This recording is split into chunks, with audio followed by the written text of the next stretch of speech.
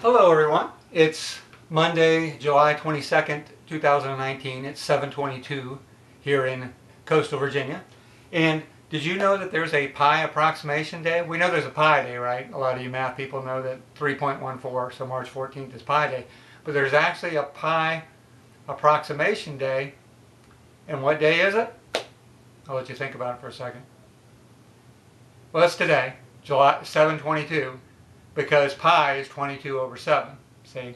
So I guess there isn't a 7th day of a 22nd month, so they couldn't do it that way. But so it's 7/22, and if you divide 22 by 7, of course, you get 3.14, I think 2. So I think the third decimal is actually not even, you're off a little, because pi should be 3.141. So it is quite an approximation by Archimedes. But anyway, today's the day. I don't hear any big celebrations are in order like on March 14th, but I thought it was kind of interesting, sort of an interesting fact. Okay, but that's it, and we'll see you for the next video. Goodbye.